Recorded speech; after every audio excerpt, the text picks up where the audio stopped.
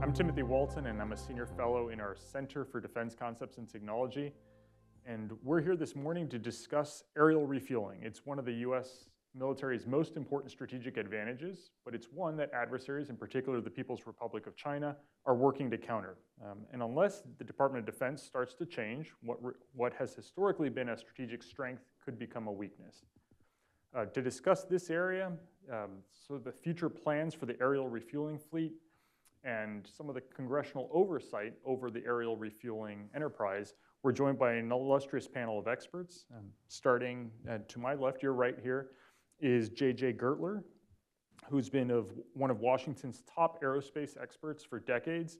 He spent a long time on the Hill as a staffer and then at the Congressional Research Service, where he authored innumerable reports on air forces.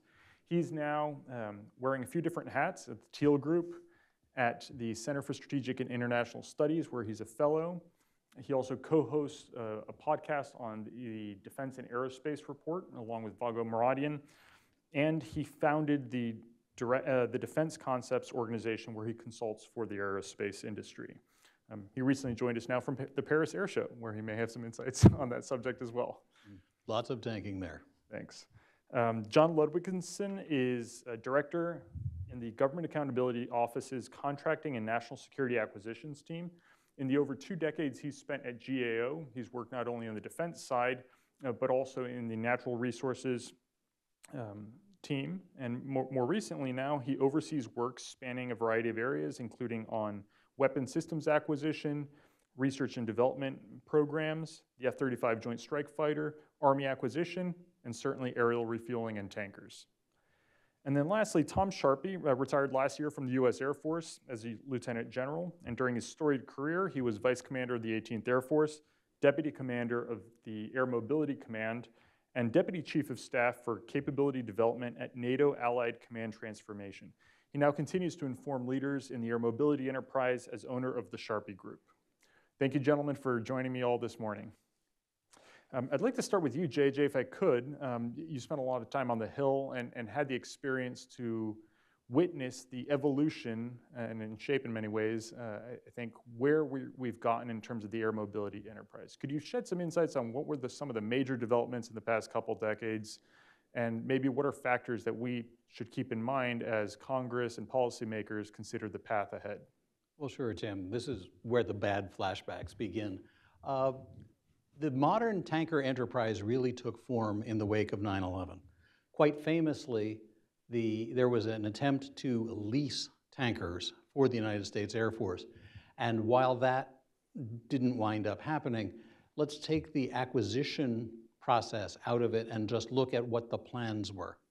There was a plan to replace the KC-135 and KC-10 fleets with 3 tranches of aircraft. The first, called KC-X, was to be 179 new tankers. The second, called KC-Y, was to look around toward the end of KC-X, see if anything had changed in the tanking landscape, but the presumption was that would be another 179 of whatever you bought for KC-X, unless there was some significant competition. And the third, called KCZ,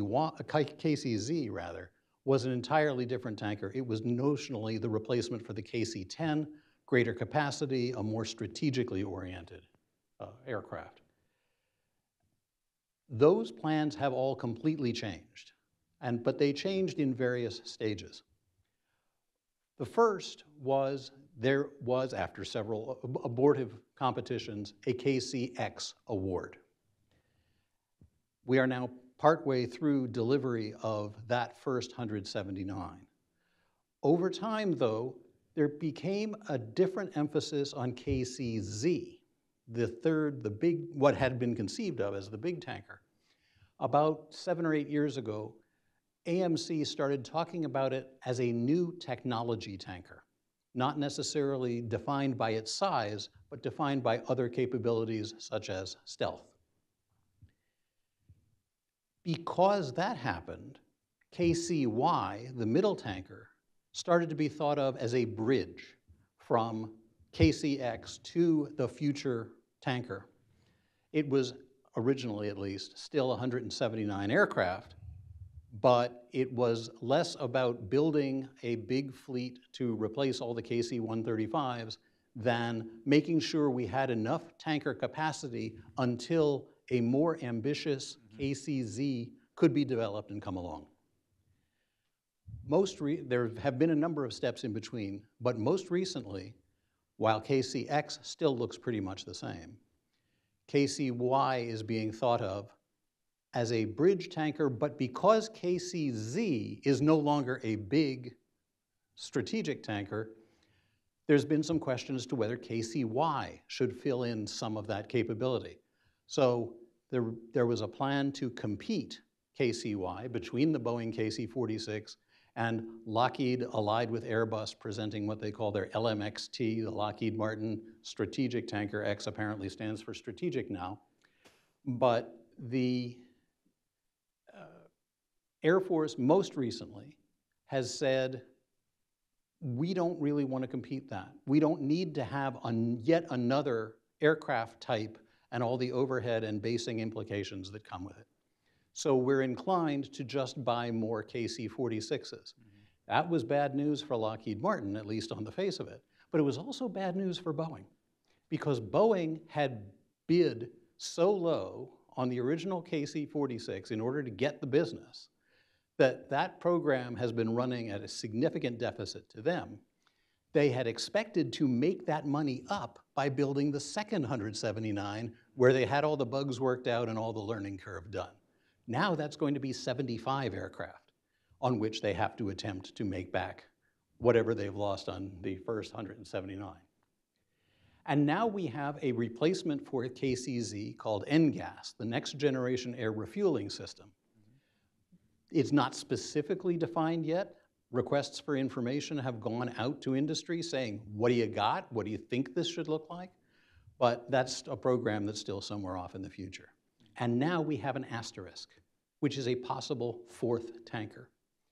The Air Force has been performing experiments and moving toward a concept that's called agile combat environment, where they are employment, I'm sorry, yes, where they're trying to deploy to smaller, more austere bases. The kinds of bases they're thinking about are very rarely happily located next to a deep draft port where a tanker ship can pull in with pipelines going to the airfield to deliver fuel. So they're now looking at ways to deliver fuel by air to support these austere airfields. The Air Force has been doing experiments with cargo planes carrying fuel bladders, but we've now seen L3 Harris get together with Embraer to boost their KC-390 tanker, which is a much smaller tanker on the order of C-130 sized, focused on taking fuel forward to bases like this. So there may be yet another tanker in our future. We don't know yet. It's a great start, JJ, thank you. Tom, can I get you to jump in a little bit on, you spent some time at AMC and had some perspective on that evolution in the thinking. Yeah, I mean, coming on the heels of sequestration, you know, we had to make some hard decisions, some hard choices on recapitalization and prioritization of what the needs the Air Force are and what those requirements were. And so, you know, originally it was a recapitalization for KCX, the three-tiered acquisition program, as you mentioned, X, Y, and Z. And originally that was recapped to 135 as X, and that became KC-46. And then it was a decision of coming out of sequestration, how do we get after Y and then Z? So we started going after the KC-46, and then when we looked at Y and Z, we made some decisions to divest the KC-10 due to the bills we had to pay to get after other Air Force priorities. And so then they decided that we needed to go back and take that R&D money for KC-Y, which was in the budget, that we took out again to pay another bill. And so when we were at Scott, when we were looking at it, we were trying to figure out, okay, how do we go from X, Y, and Z? We can't afford it. When you looked at what Y and Z was going to be, if it was a commercial off-the-shelf-ish available tanker, the acquisition professional said 10 to 15 years to procure and to deliver. And if it was going to be a non-developmental tanker where you had to clean sheet, it was going to be 15 to 25 years. And if you did the math, KC-46 was supposed to end its delivery in 28. And then if at the time it was 15, 16, 17, 18, in those years, 15 years or 25 years, we didn't have enough time to be able to do Y and Z. And so there was a decision to consider, let's put a wedge into the FIDEP outside of the FIDEP into 28 to be able to go for a 5-year increment, which then became, as JJ said, the bridge tanker. And so that's where, you know, I think there was put in for like 60 at the time to put in there so that we could continue producing, because we couldn't afford to have a gap. That's what we knew. We couldn't afford to have a gap. And so, you know, it was to go from X to Z, and then Z was, my memory served was, we were trying to build a purpose-built tanker. That's what Z was. Whether it was big, large, or small, or tactical, that had yet to be determined, but it was going to be a purpose-built tanker, because if you look at the history of air refueling, you know, most of our tankers are commercial, and then we derive them to be a tanker. And so this was going to be the first attempt, I thought, at the time, to build a purpose-built tanker. And so that's kind of how we got there. It's really helpful. I'd love to get your perspective also on, you know, one of the recent developments that now we're facing is the KC-10 fleet is being divested, right? Perhaps later this year, no later than 2024, the KC-10 fleet should be completely out of U.S. Air Force service. How is that shift going to, I think, change air operations? How will Air Mobility Command need to adjust to address that? Because it does have a very unique capability in terms of high capacity, high offload. Yeah, I mean, KC-10, I go back as Lieutenant Sharpy during Desert Shield, Desert Storm, flying KC-135A models. You know, we'd go up with our offloads, and when we'd get done refueling, they'd say, go consolidate it to the KC-10, and the KC-10 would stay on station. It had a large offload, as you're well aware, had strategic distances and could carry a lot of cargo. But the KC-10, it wasn't about the capacity that we lost. It was more about the expense and the cost it was doing for flying hour and the availability of spare parts. And so, you know, I think that KC-X was originally a 135 replacement. Y and Z, with that KC-10 now being out of the mix, you know, our Air Force and our DoD has to figure out, what are we trying to replace? Is it about efficiency or effectiveness? Is it about offloads, or is it about booms in the air? And I think we could have a debate all day about each and every one of those, because there's pros and cons of both of those.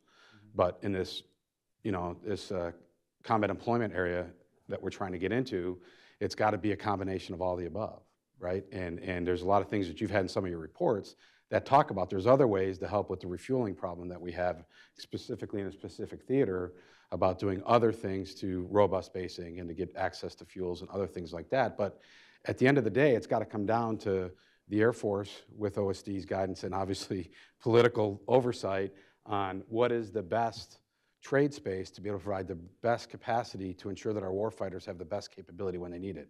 And so instead of requirements, I use the word capability requirements. What do we need, and how can we get after that? And what are those trade spaces with those options that are available to help provide the greatest capability for the most reasonable dollar, because we don't have an unlimited budget.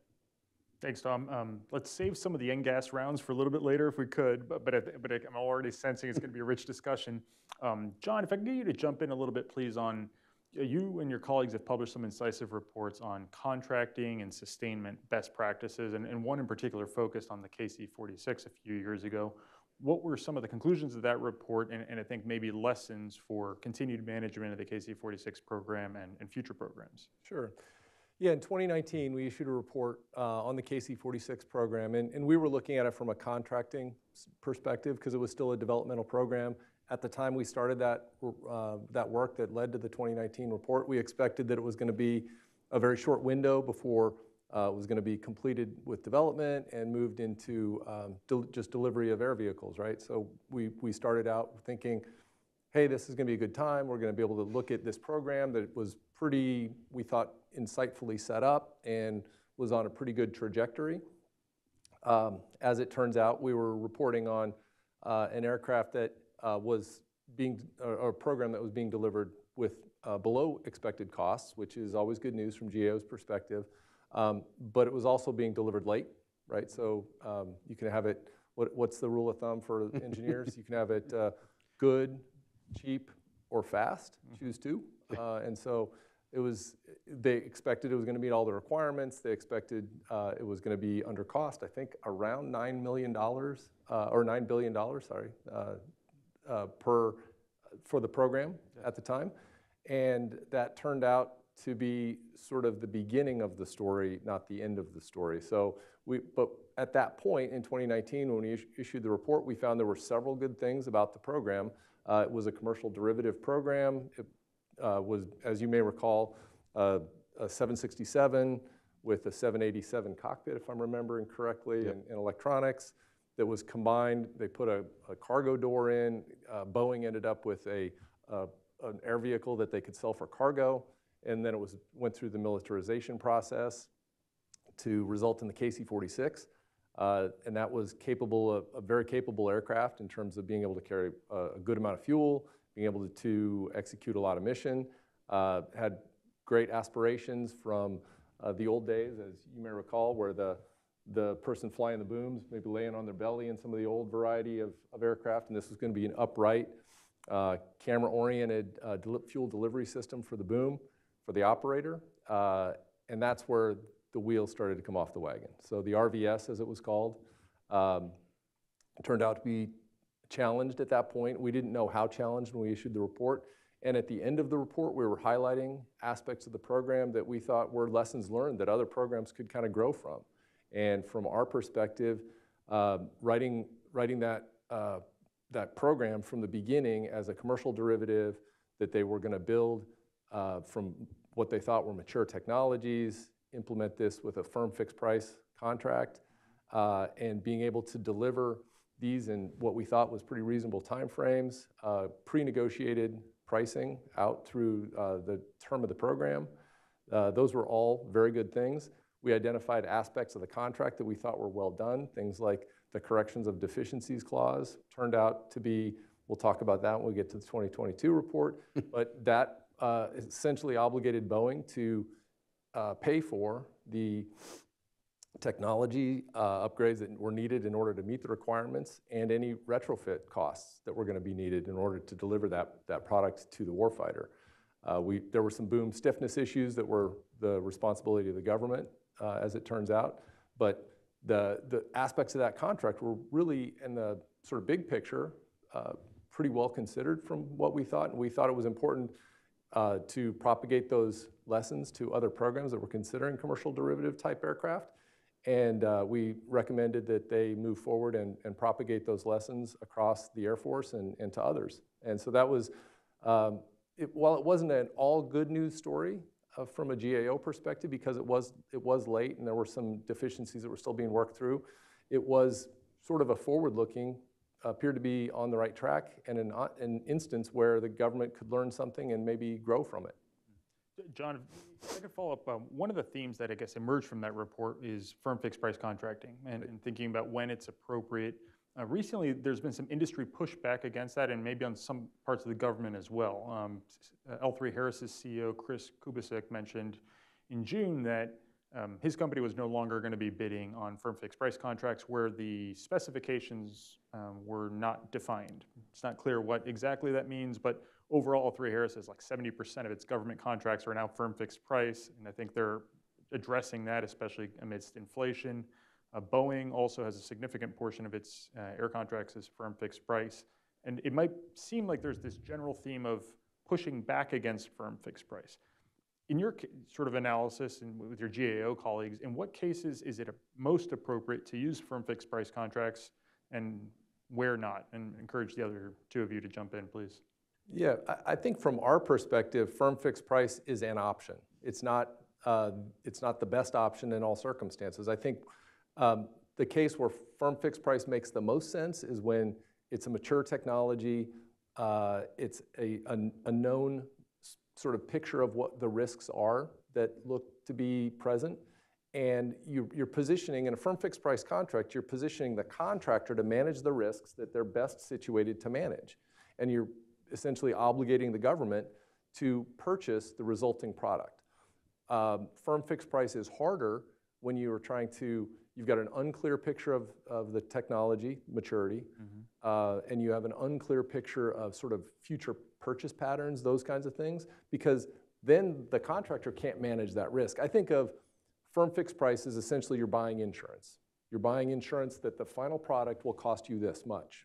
And for someone to sell you that insurance premium, they need to know enough to essentially place the bet on their side.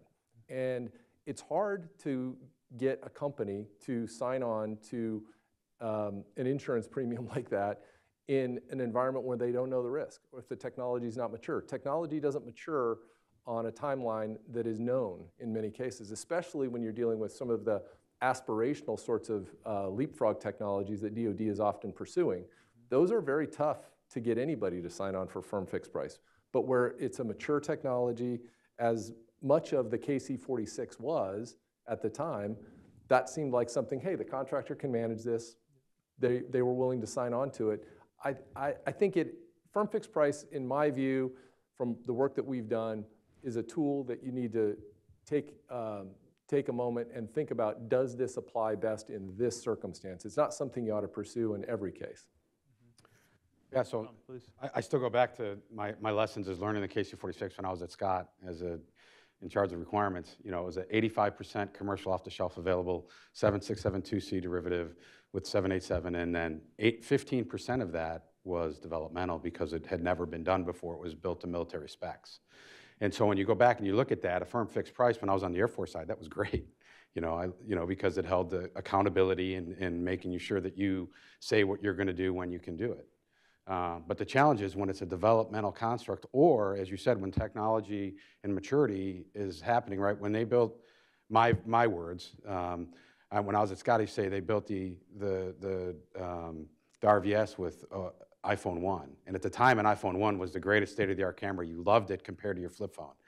But at the time they were building, we're getting to, your GA report's very helpful, by the way, because it helped us identify where do we need to focus. But when you get to the iPhone 10, every time there's a new leap in technology, you want more.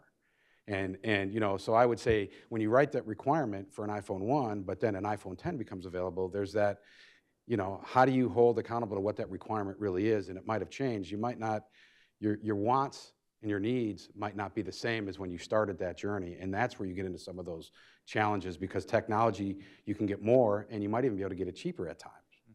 I do want to maybe push back just a little bit on the analogy, because I think when they wrote that contract, and by they I mean you. Yeah. But us. in some sense, they wrote that you needed to be able to refuel in all lighting conditions. And this has been a little bit since I was involved in that specific report, but I remember that was sort of the feature. And the camera images that I saw when they were doing some of the initial deployment testing was akin to your backup camera on your car.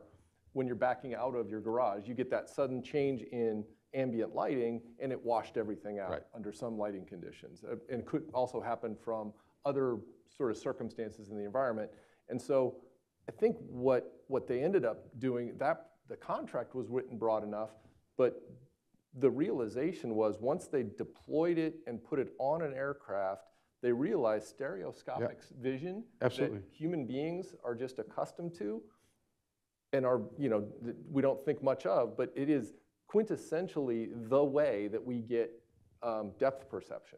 And the placement of those cameras and the visualization that each camera provides, and then the software where it's pulled together into a screen, that was hard. It was that integration of technology. I don't think that the contract specified you had to have this specific camera, but it had the sort of more generic clause that you had to be able to refuel in all lighting conditions. And as we get to the 2022 report, I think we'll get into this conversation about Air Force didn't want to go to court, I think, and have the discussion with Boeing because there was disagreement on how that clause really applied. And so we'll never know how the court would have ruled. But I think I thought that from my perspective, that having that broad clause gave them at least a hook that they could hold on to and not be stuck with the technology.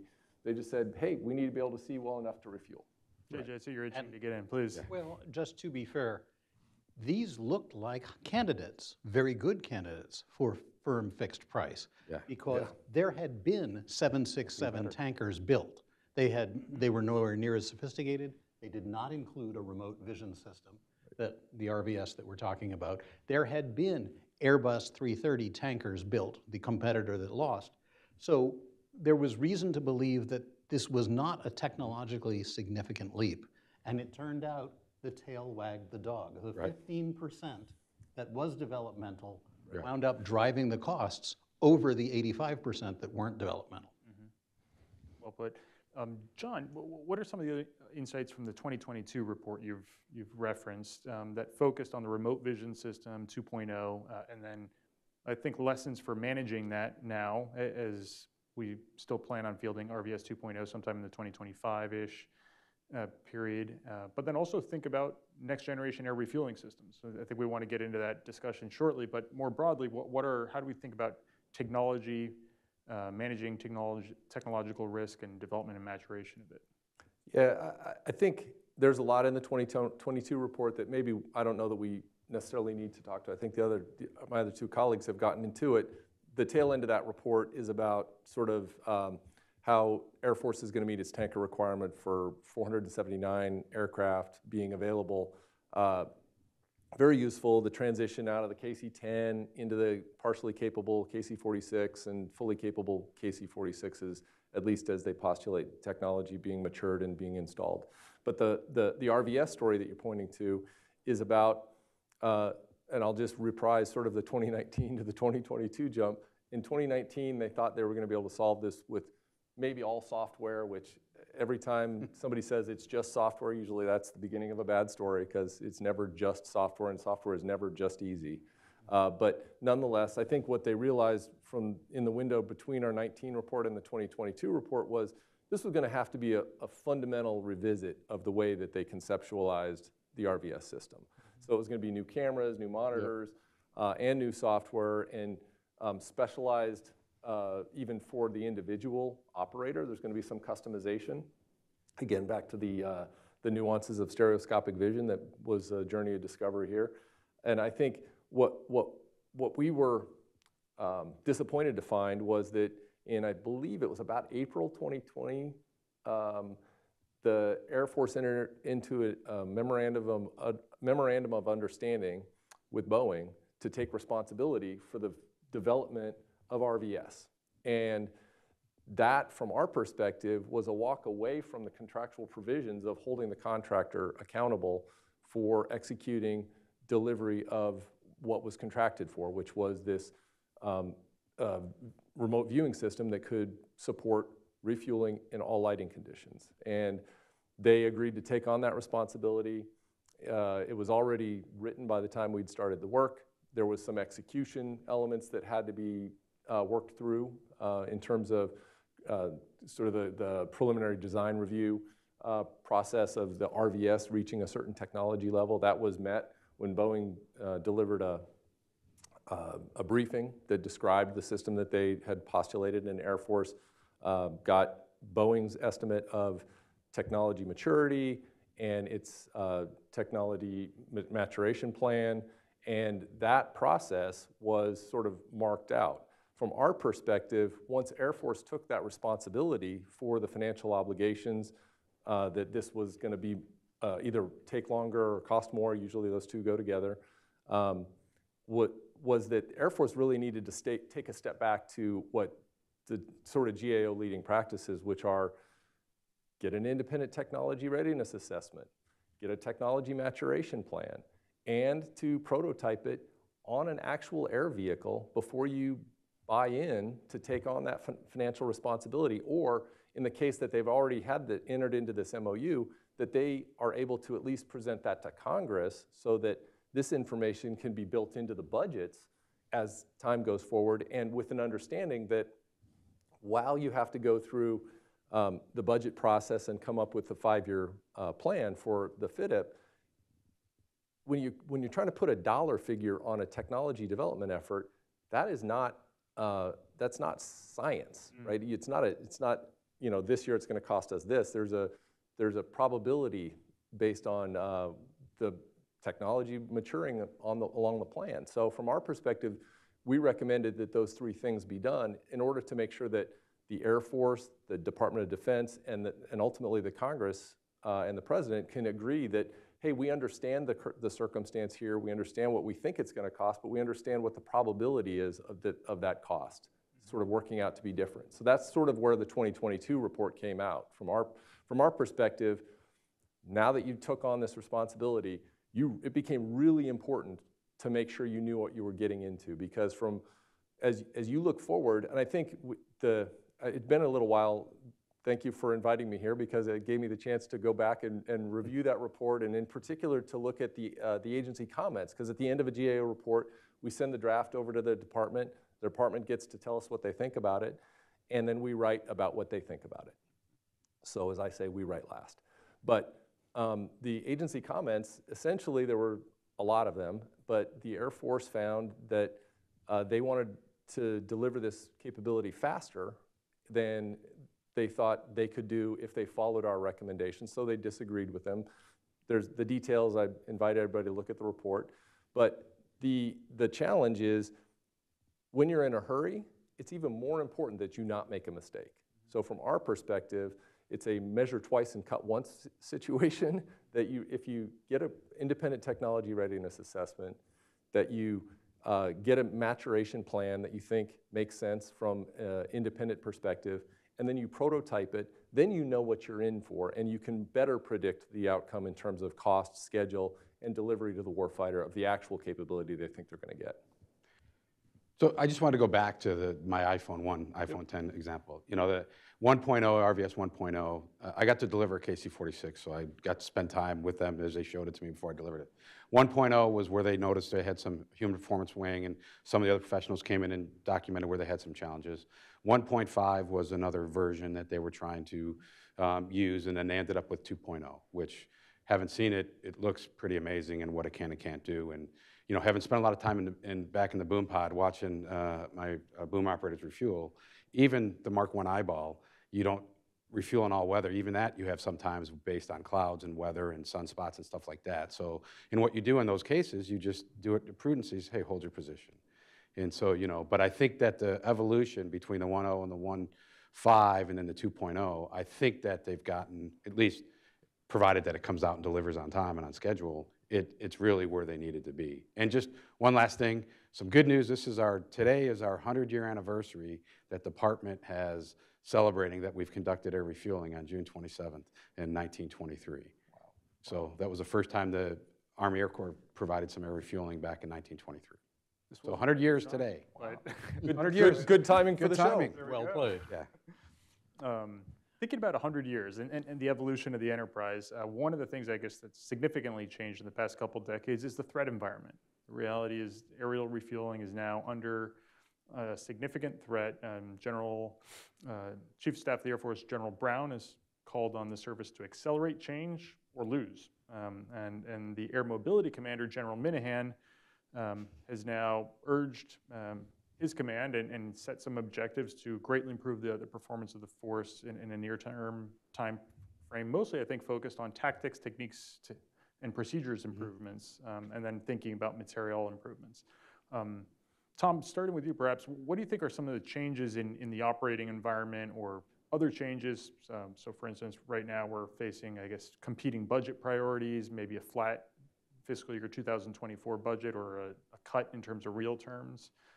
That will force some of these changes and needs to prioritize within the service? So I mean that's a great question. I think that's the golden question there. You know, just look at the history of air refueling. You know, we started doing pre and post strike with bombers, you know, for the nuclear plans, and then we started Vietnam. Did a little bit of fighter drags, not much. We did tanker bridges. We've done all these other things, but I think that in today's environment, as General Brown has articulated, change now or lose, because the threat environment has changed. You know, we used to, you know, there are near-peer adversaries that have, you know, some would say either have caught us or are catching us in some of the capabilities they provide. You know, this A2AD environment is, as soon as you're in your cockpit, you're in an A2AD environment, you know, because of the way that the threat is today. And so I think that with the tanker specifically, we have to decide what role do we want the tanker going into the NGAS and the family of systems that they're looking at for the RFI. What capabilities do we want this tanker to have? Is it to go close to the weapon engagement zone? Is it to do pre and post strike? Is it to have big offloads? Is it to be a tactical offload? Is it to go to small airfields? Is it to be a big tanker that has big offloads with big standoff? Or do we want it to be a stealthy tanker that there's been discussions on? Does it take it into that weapon engagement zone close to the target as it can get? Mm-hmm. And that's you know, those are all competing interests, and then you got to realize, is it affordable? And that's a decision that's in part being forced by our adversaries. It used to be you could set up tanker racetracks outside the range of the enemy's fire, fuel the combat aircraft. The combat aircraft would do the ingress to the target, but the tankers would be relatively immune where they were. As our adversaries have developed longer and longer range air defense systems, air-to-air missile systems, now you can't park the tankers far enough away that they are immune. So then you get driven to this series of decisions. Do you try to make them invisible? Do you just completely change their role so they're not sitting out there running racetracks, but are accompanying the strike packages inbound? Or what should it look like? The Air Force is asking these questions, but in some ways they're being forced to ask these questions. But it also, as you start to think about a stealth tanker, that's not going to be a commercial derivative in lots of circumstances, right? I mean, the design of a stealth aircraft is going to be specific to minimize your radar signature, and it's not just, you know, spray paint the 767. It may be a wholly new vehicle in order to be able to deliver that kind of capability. With a little bit of an asterisk on it, in that industry is now looking at very different designs for commercial aircraft that look much more like stealth aircraft, specifically blended wing body designs, where there could be some commonality between the next generation airliner and tanker. But I think the But it works the other way. The tanker would come first. Sure. And DoD has had a long history of developing technologies that find their way into commercial platforms, you know, really decades. DoD has been a technology driver. But I do think that this idea that because, you know, when you think about this transition from standing up in Afghanistan and Iraq versus trying to think about what the world looks like in a conflict with a Russia or a China, they're just wholly different situations as it relates to the tanker. The idea that the general brought up that the Chinese and the Russians have considerable capabilities in terms of seeing and shooting aircraft. And so we need to think about, as I think we've talked, the idea that you used to be able to hang out, refuel fighters or bombers or whatever, and then they could ingress. You just can't get far enough away, and a lot of the capabilities of the advanced aircraft they need gas in order to be able to do their job, and that distance is something that has to be calculated and figure out, how do we make this work? You can't necessarily post up a 767 outside of whatever you're trying to do outside that zone. Yeah, so I articulate it this way, you know, we're a global power, and we're a global power because we have the ability to hold any target at risk at a time and place of our choosing anywhere in the globe. And that is because we have air refueling assets, and we have the strike assets and other platforms that allow that to happen. The question is, as this threat evolves and as the world changes and spectrum becomes as important as gas, and data, how do we build the next generation air refueling platform that allows us to have those capabilities that get us to where we need so we can continue to have that any target at risk anywhere in the globe at a time and place of our choosing? And how do we do that, and what kind of capabilities do we do to ensure that we have across the fleets, but specifically also in the tanker fleet that allows it to do more than just give gas? You know, there's got to be data, there's got to be you know, ELINT, all those other things that self-protect, the sharing of information, that command and control, all those things that we do in stovepipes. How do we start looking at building platforms that are connected, as General Goldfein used to say, protected, connected, defended, and synced? Yeah. How do we do that in this environment? And I think the RFI that came out for the next generation air refueling system allows us to think about, what would this purpose-built tanker be? You know, I mean, you look out there, there's not many tanker platforms out there that are not different than what they were back when we built the 135. I mean, with the exception maybe the MQ-25 and some of the other airplanes that are coming out there, where they're different. And they're getting into that, pushing the envelope of manned, unmanned, teaming concepts. Those are the type of things that, as we look at this purpose-built tanker, which I think KCZ should be, what are those things that the warfighter needs to ensure that we can be successful, not only today, but into the foreseeable future? I do think that the issue of the rise of unmanned vehicles is part of this story, right? So the idea of KCZ as a technology evolution is an interesting one, because you've got the attack platforms are able of being unmanned at this point, and you've also got maybe the KCZ has some capability to be either lightly manned or unmanned, and those capabilities give you the opportunity to protect the pilot. And while it's unfortunate to lose aircraft, we don't want to lose pilots. I used to say optionally manned, right? Because it gives you the ability to get to unmanned, but I think some of the policies and challenges we'd have to do it today, we'd have to prove that confidence to be able to get to that, so that the policies were in effect, so that you could operate in that airspace and have freedom of maneuver and access and overflights that right now you may or may not have if you went straight to that unmanned. And I think the concept of an uncrewed aircraft, but maybe still with Right. A human in the loop Absolutely. in terms of fire control and those kinds of issues, those are distinct paths. In fact, some opportunities to sort of think about how technology evolves and the opportunities to deploy increments of that technology evolution, as opposed to what sometimes doesn't end well for DoD, which is this: we want to dream this of this amazing technology, but then we don't deploy it sort of incrementally. We end up signing on for a program that The Pentagon Wars. ends up being over cost, over schedule, and you deliver obsolescence. You deliver obsolescence. And autonomy is a different policy question for the tanker than it is for other aircraft, because it doesn't have weapons release. Right. So you could have a fully autonomous refueling platform that is capable of going into well-defended areas. You care much less about whether you lose it, without getting into some of the questions that bedevil the discussion of attack platforms that are autonomous. Sure.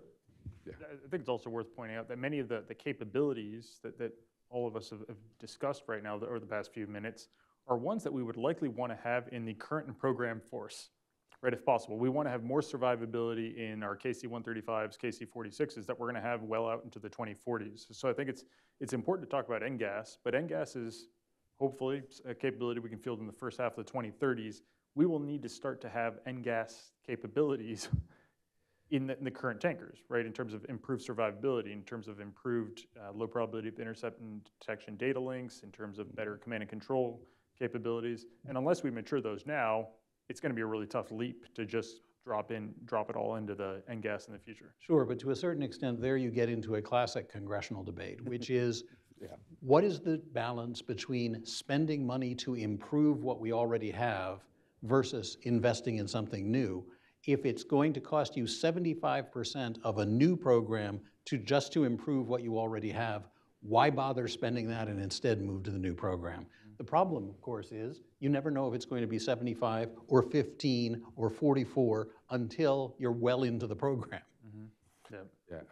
I think that I say that it's very relevant in the DoD space today, family of systems, right? We have to have those family of systems that have that compatibility, that architecture, that ability to share information, across that spectrum of conflict. And I think as we look to the tanker fleet, we don't want to have the have and the have-nots. There may be a time when you have to because you can't afford to backcast that technology, but I think you got to bring them along so that they can be relevant in that family of systems, because that's how we're going to be able to win this, maintain our relevance and maintain that combat edge going forward into the future. Sharing of information, sharing of data, and putting, our tankers and our strike assets where we need to be. And I think we've obviously made the pivot, as you were suggesting we would, into sort of future systems, and GAO hasn't done analysis of the follow-ons to the KC-46, so I can't speak to those. But what I can say is, from our perspective, when you think of these sort of leapfrog technologies, the road divides in the yellow wood, right? You can either do that and post up a program of record, and there's a variety of different ways to do that now. Obviously, there's some flexibilities. Or you can go down an S&T path, mature technologies, and then drop those technologies when they're mature onto programs of record that exist or that you want to post up later on. And from our perspective, when you look at sort of the history of DoD, what we found is that when you start programs of record with immature technologies, you end up with less reliable estimates for cost and schedule, and for ultimately delivering that capability to the warfighter. So you end up with shortfalls in delivery of capability. So as everybody considers this path forward, Congress and the Department of Defense, it's important to make sure that you're funding that technology maturation pipeline so that you can get those leapfrog technologies ready for when you are going to try to post them onto a program of record. And that can be maybe it's a small tanker with specific capability, or a large tanker. Obviously harder to make a big thing look small on a radar, but those capabilities, those choices are more available if you make sure you're funding that S&T R&D pipeline. And some proof of that can be seen, it's not a tanker program, but in the B-21, which right now is acclaimed as one of the better functioning programs in the military. And a fundamental decision at the beginning of that program was to accept no subsystem onto the aircraft that wasn't already at technology readiness level 7 or above. So pace the development to available, reliable technology rather than pushing beyond the edge. That's well put. And I think great transition for maybe you're thinking about what comes next. Right now, Congress is finished, both the Senate and the House finished their marks of the fiscal year 2024 National Defense Authorization Act. The House mark did have a number of sections related to aerial refueling, one of which, in some respects, I think pumped the brakes on the Air Force's plan for buying an additional 75 more KC-46 and accelerating next-generation air refueling system. As you take a look at this plan, I think what are elements for Air Force, for Congress to consider regarding opportunities, factors they should keep in mind as they think about acquisition strategy and contracting forward? Well, part of what they're trying to do is shorten the length of the bridge that the bridge tanker represents from one generation to the next. The problem with that is that you're trying essentially to legislate how fast technology can be developed, how fast you get to that next tanker. And the faster you get to it, maybe the fewer bridge tankers you need. But unfortunately, technology does not respond to legislation. It is independent of the will of the Congress and often the will of its developers. It comes along when it's ready. So that's not a variable that can be controlled by passing the Defense Authorization Act. I just look at, we can't afford to have a gap. If we take that gap and go out, and then we talk about 4 different air refueling systems, right? I looked at it as, as a recovering programmer, when I look at all the cost of infrastructure, MILCON, of bringing on training systems, I mean, for me, for the KC-46, just doing the parts catalyzation from the civilian into the military, doing the maintenance training, I mean, all of those things and certificate was a huge, and it took longer than we thought. I mean, and so if we're talking 2033 or 2034 right now, we got to make a decision, because if the longer we wait, those things aren't going to happen. And MILCON hasn't been quick to get through this side of the river. So there's just a lot of challenges that, and so I hope that we can do this in a pragmatic way of getting the requirements defined sooner and then determining when we're going to do that. And if we can get to Z as fast as we can get to Z, I think that's an urgent thing that we need to figure out quickly. Sure, but even if we get to Z as fast as we can get to Z, typical programs are taking more than 20 years from clean sheet of paper. So that there's still going to need to be a substantial bridge between the end of KC-46 and whenever Z comes along. Yes. With some ability to dial it up and down if the technology actually does accelerate. And I think 75 additional KC-46 is probably like an aggressive target. There's always the option of, I think it could be 75, and then you add another 12, 15 for every additional year you need more before you can transition. Our colleague Nadia Shablo published, I think, a brilliant essay in The Atlantic titled "The Forgotten Element of Strategy." I'd recommend it to everyone. And one of the great points she made is that many times policymakers don't focus enough on the timing of a strategy, and in particular, the timing when a capability or a proposal will be implemented. Timing when you start something is easier to define. When it's actually going to be implemented or have enough of an impact is significant. And I think her essay, relevant to our discussion today, highlighted for me that one of the challenges is, I think, the discussion of what that KCY or bridge tanker or additional KCX, however we want to characterize it, is now becoming contemporaneous with the discussion of NGAS or KCZ in terms of the delivery timeline. So that timing discussion is one in which I think DoD and Congress will increasingly have a choice of, do we want to spend our funds on a transition tanker, or more of a transition tanker, or NGAS, and won't want to have there be a drop. Right, but that transition tanker at 75 aircraft, that's 5 years production. Yes. At the current rate for KC-46. That doesn't buy you a very long bridge. Right. And in 5 years, how much development is there going to be? It still appears that there would be a gap at that number. Well, and you did, one of the things that we do highlight in the 22 report is that there was a push out of some of the tankers into later years from earlier years because of the sort of late blooming RVS system and some of the other aspects. And I think that's an important consideration when you think about the overall health of the tanker fleet. Obviously, KC-10s get pulled offline in the next year or so, and you're going to have partially capable KC-46s that are going to fill some of the gaps but have some limitations. And eventually, I think it's now 2029, 2030, they're going to be all the fully capable KC-46s, if all goes well and the creeks don't rise, would be fielded. So the 75 additional tankers, presumably at a lower cost to the government because there's no technology development, and the next increment ought to be cheaper than the last increment. But I'm just speaking as a taxpayer. We haven't done any work at GAO to examine that question, but I think that it's an opportunity, but it comes down to this question of strategy. Do more KC-46s meet your need? How does that look with the aging of the 135 fleet? Because some of those are getting rather long in the tooth at this point.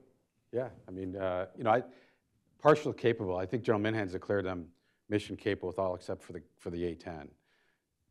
I think if that's correct, my memory serves you. So I know that they're going to have to go back and fix some of those, but I go back to the challenge that we have. Right, we have 300 KC-135s. And the plan was for 179 KC-46s. And there's been some back and forth of what those overall tanker numbers are, because I think that's some of the trade space and some of the capabilities that the Air Force and the department is struggling with. But I think at the end of the day, we got to realize we got to continue to replace those 135s, because they're built 56, maybe up to 62. And they're not getting any younger. And it was old when, the late 80s when I started flying them. And they've done an amazing job. I want to just shout out to the maintainers and the crews that fly the KC-135s. They're amazing, and they do a great job. But we got to figure out, how do we shorten that bridge? And what is that number and how long? Because as you said, if it's a clean sheet and it's the traditional way of 2025, I think there's been some discussions about how to accelerate some of those things. There's flexibilities in how you acquire now. Right. Maybe you can shorten some of this if it's easier. If it's harder, it's going to be hard, right? That's how it works. But I just go back. Those 300, we got to figure out, how do we replace them? Because if they're flying beyond 2040, 2050, they're approaching 100 years old. And specifically, I think on the bridge tanker KCY competition, right, deferring a selection of either between the KC-46 or LMXT, I think counterintuitively probably doesn't actually help the government in many ways, right? Because it puts Lockheed in a situation, and Lockheed and Airbus in a situation where it'll be probably increasingly challenging for them to have a nice transition from the A330 line in Europe to a LMXT line here in the United States. It makes it also, I think, where Boeing will likely have increasing leverage, right? Because as the Lot 13 contract award won't happen until 2026 or 2027. So Boeing will have increasing leverage because they know LMXT won't be a viable option, and will be able to, I think, increase the price on what they're going to offer for that KC-46. And then ultimately, it doesn't provide greater stability, and probably will have some perturbations on how many KC-46 we could field to replace the KC-135. So the Air Force, I think, should make a decision, and probably knows enough about both the LMXT and KC-46 to make a decision now and start to move forward. I think it's right, though, for Congress to exercise appropriate levels of oversight and encourage that NGAS analysis of alternatives to be a robust one. Measure twice, cut once, as you said, John.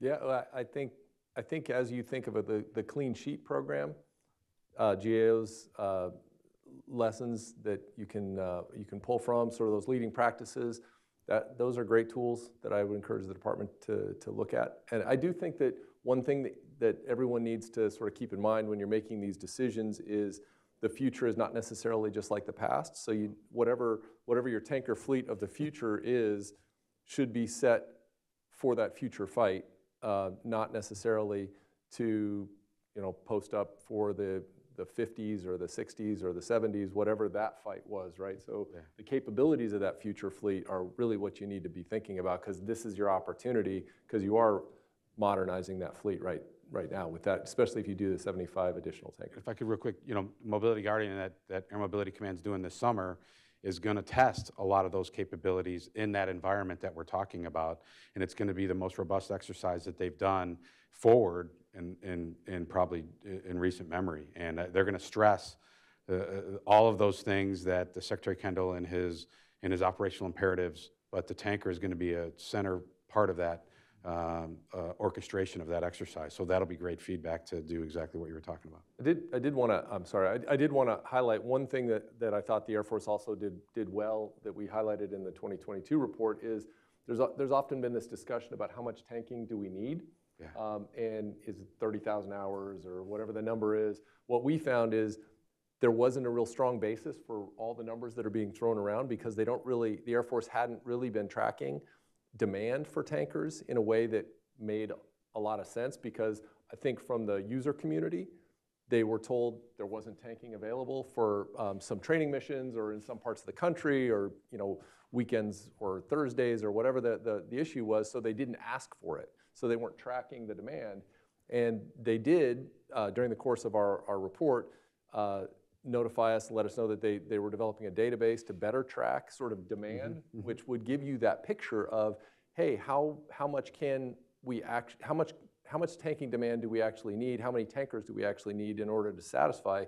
Because if you say you're doing some training flying, if you can tank and stay airborne and continue practice mission, that's more efficient than needing to go land, refuel, and take off and get back on station, whether you're out at a test and training range or whatever. So I think understanding that demand for tanking on the blue sky day is pretty important, because it helps you decide how many tankers you actually need. Congress asks 4 questions of new programs. What does it do? What does it cost? Where is it built? Where is it based? Depending upon which member of Congress you are, the sequence of those questions changes. Yes. The members of the Armed Services Committees will most often ask the first one. The appropriators will ask the second one. The other members of Congress, the vast bulk of them, only care about the final 2. So where is it built, where is it based, winds up driving much more than any strategy we've talked about, the decision that you're going to actually see come out of Congress. Well, it's a perfect way for us, I think, to end. It's been a rich conversation, one that I'm certain is going to continue as Congress reviews the 24 National Defense Authorization Act, and as the next generation air refueling system, AOA, prepares to kick off this fall. So thank you very much for joining us, and we look forward to continuing the conversation.